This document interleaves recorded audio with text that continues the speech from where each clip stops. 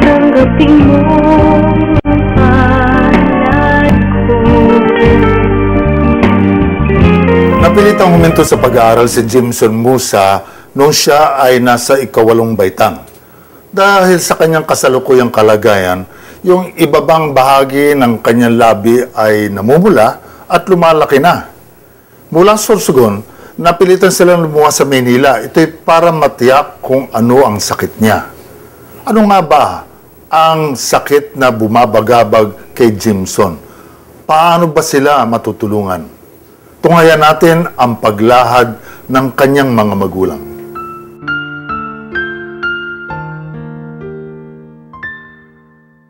Dahil sa kalagayan ni Jimson Musa, hindi maiwasan na maging tampulan siya ng tukso ng kanyang mga kamag-aral at kababata. Si Jimson ay merong hemangioma kung kaya't ito ang naging itsura niya ngayon. Nagsimula po yan nung naano siya na punutan ng ngipin. Mga 3 taon yata po nakalipas.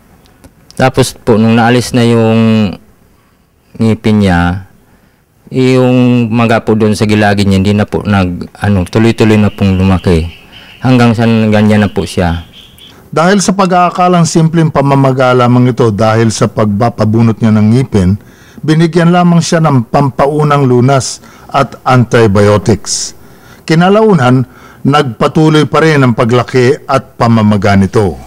Hindi na po namin dahil sa kahirapan po Hindi na namin nakala namin nung una, parang simpleng pamamaga lang.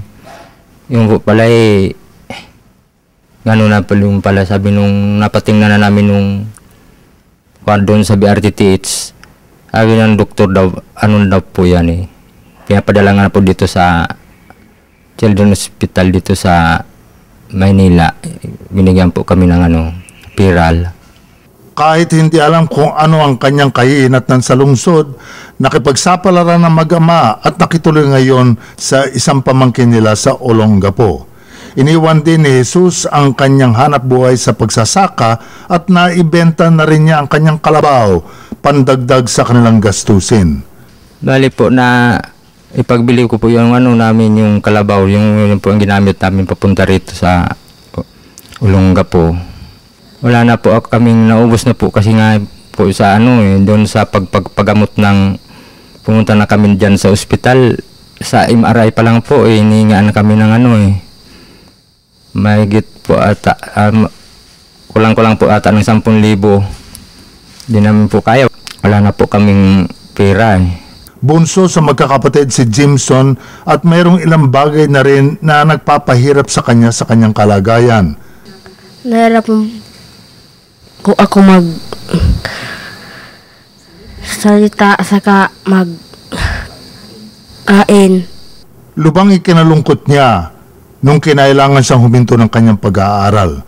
Kaya ang kahilingan niya, sana po maopera na ako sa malalang panahon para makapag-aral na po ako. hindi naman maiwasan na maging malungkot si Jimson lalo't nangungulila siya ngayon sa kanyang mga kaibigan, sa mga kapatid at ang kanyang ina. Gayon din ang nararamdaman ng amang si Jesus. Nananawagan po ako kung sino man po ang mga mabubuting puso na nakakapanood sa amin. Humingi po ako ng tulong para po mapaiupira ko na po itong anak ko. Kailangan na daw po siyang maoperahan, ma-MRI. At kung sino man po tulong sa amin, kayo na lang po.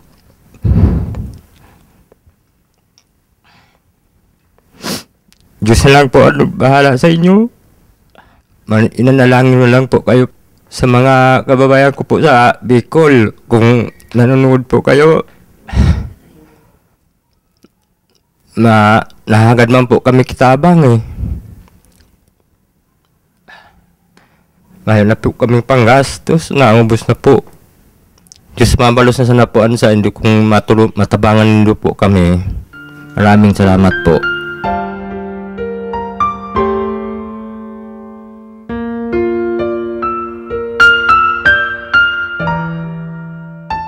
Sa kalagayan ni Jimson, kinakailangan niya na sumailalim sa MRI, yung magnetic resonance imaging. Ito ay para matukoy kung ano ang kanyang problema, paano maaayos yung kanyang hemangioma. Sana ay matulungan natin si Jimson.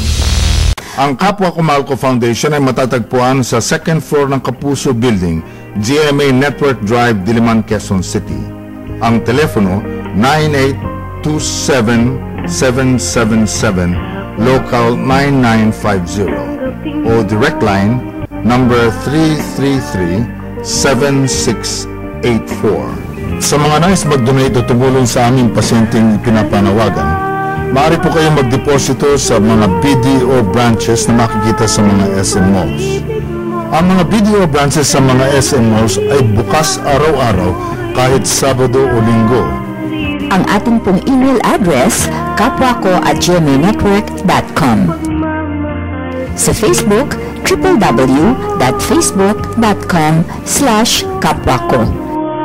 Bisitahin ang aming website, www.kapwako.org, para mapanood ang mga nagdaang episodes. Maaari din kayong mag-donate gamit ang inyong credit card, debit card, at Globe GCash. Kailangan din namin ng mga wheelchairs, oxygen tanks, mga oxygen gauge, crutches at nebulizers.